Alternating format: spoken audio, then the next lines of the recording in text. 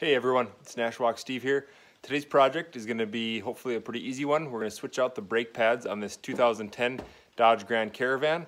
I got myself some brake pads here from Amazon, Bosch, ones that match the make and model of what I'm going to be doing here. So we're going to go ahead and get started by first jacking up the vehicle and getting this tire taken off, and we'll take a look at what we have.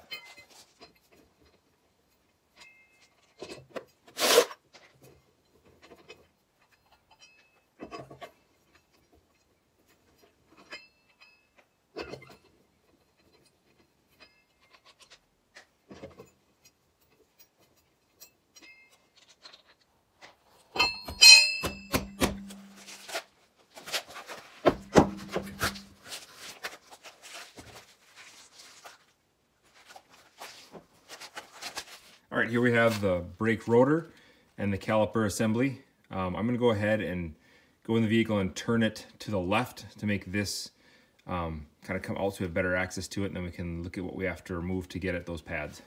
All right, here's what we have looking at it straight on. I'm going off my memory here. I believe I only need to remove these 1/2-inch bolts here and here that hold the caliper pins in place, and that should loosen up this caliper assembly, and I can get the brake pads out. If that doesn't do it, I can't remember. I don't think I need to, but there's a 13/16 back here, and then one down below back there that may have to come off as well, but I think that's only if I'm going to do the rotor and I need to get this bracket off. But we're going to start with these, and then we'll see what we've got. Okay, with those two 1/2-inch bolts out, I'm able to work this back and forth a bit. It should come right off. Like that. So you see the pads are left on there in place. We can easily get those out. And then I've got the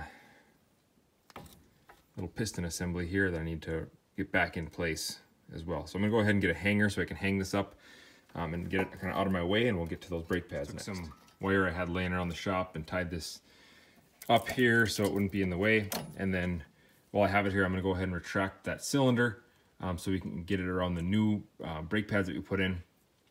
So the first thing you do for that is up ahead here, you want to just open up your power brakes, your fluid reservoir here for your brake fluid.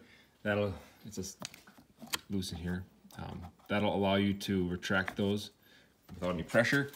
And then I have a big C-clamp here that I'll be using, and then a wood block that I'll just place in there, and then get the clamp all around it, and I can just push this in gently, and that'll push the fluid back into the reservoir, giving us clearance to get it on the new pads. I'll get that set up and show you what it looks like.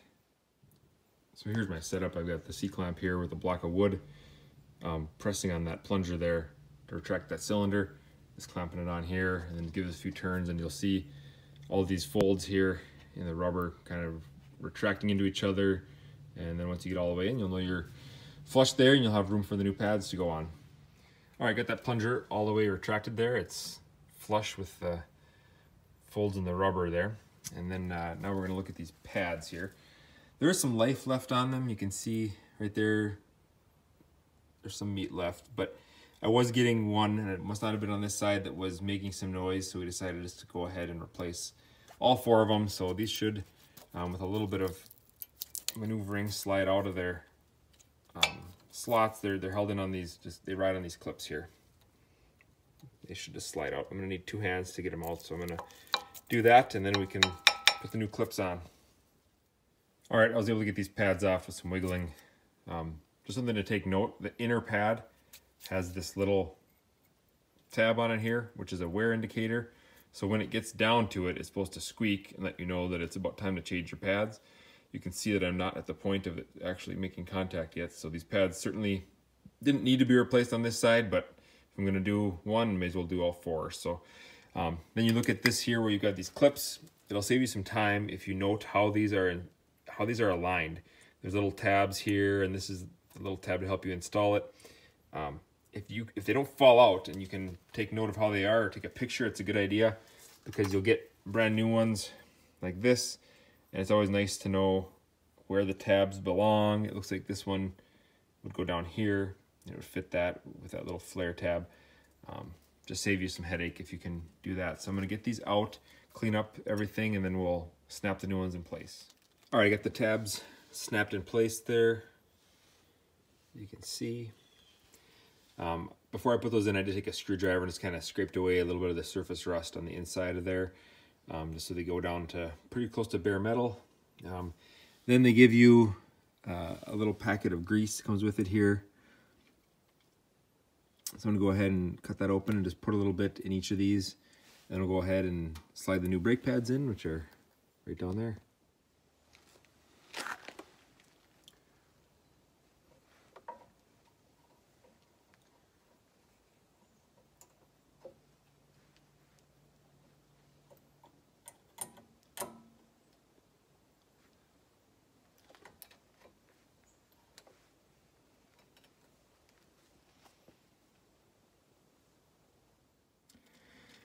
Okay, so as you can see, I got this one in nice and easy. This one wasn't as easy. I've had trouble getting it to fit in the clips there. I took the clips off a couple times and re-cleaned out where the clips go. Tried to scratch away as much rust as I possibly could, and then I got it close, and I was able to take a hammer and tap on that little kind of nub there in that area and get this to slide in. So now both of them are in there. That looks good. Looks like they're lined up.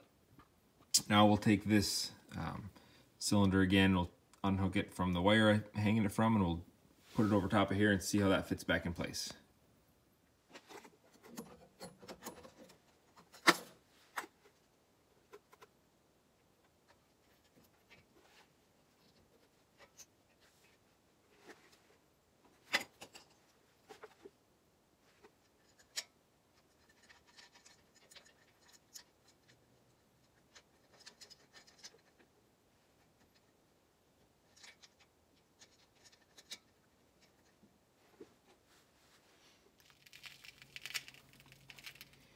All right, so that clamp went on nice and easy.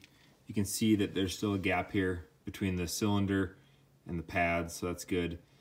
We'll get that taken care of as we pump up the system again. These bolts went in just fine, nice and easy. I don't know what the torque spec is on them. I'm sure you could look it up online. I know it is not as high as this one. That one's got a pretty high torque spec. It's always hard to break those loose, but we'll go ahead and tighten this one down pretty well. Then we can put the cap on the reservoir up there. Where are we? There we go. And then we can get the cylinder extracted a little bit. All right, those bolts are tight, so we're gonna get that cap back in place. We'll go in the vehicle here. And with the ignition on, we should be able to pump that brake a few times until it gets firm again, letting us know that that cylinder has come out again.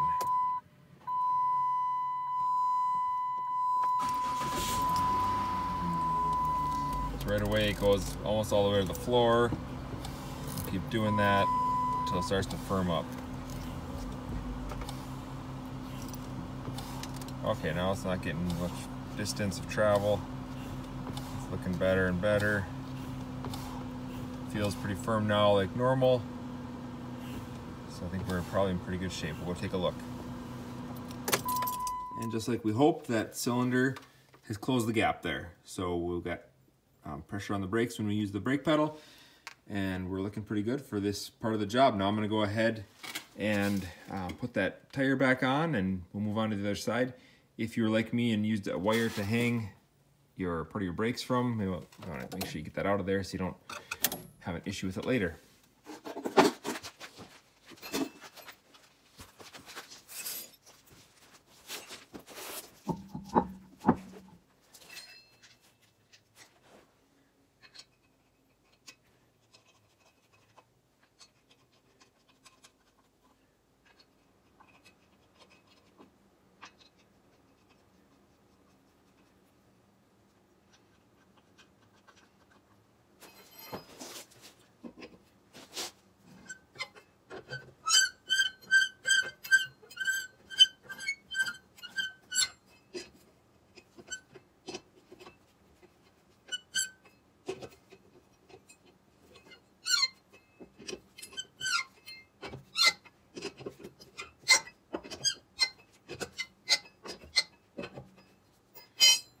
So as you can see, not too bad of a job. The hardest part was just getting the new pad to fit within those clips. It was a pretty tight fit, but we got it. I'm gonna go ahead and do the other side now. If I come across anything that's interesting or any pointers, I'll point them out.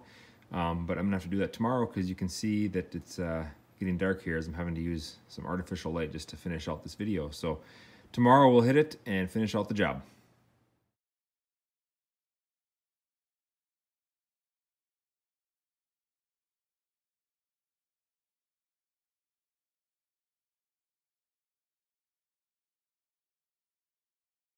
Quick update, I'm doing the other side here. This would be the passenger side. This inside brake pad was kind of like the other side. It was tougher to get in.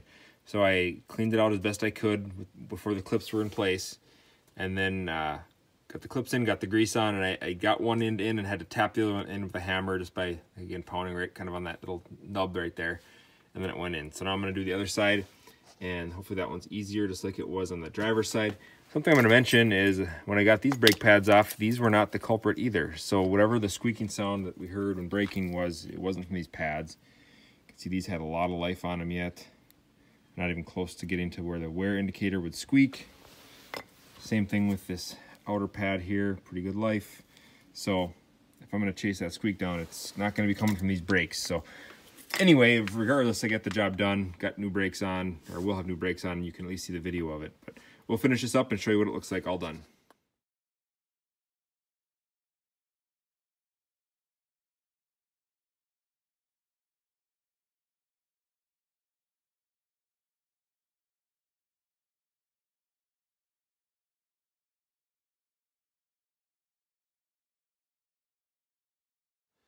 All right, that's pretty much a wrap on this project. I'm just going to put these last few lug nuts on and get this van back on all four wheels here.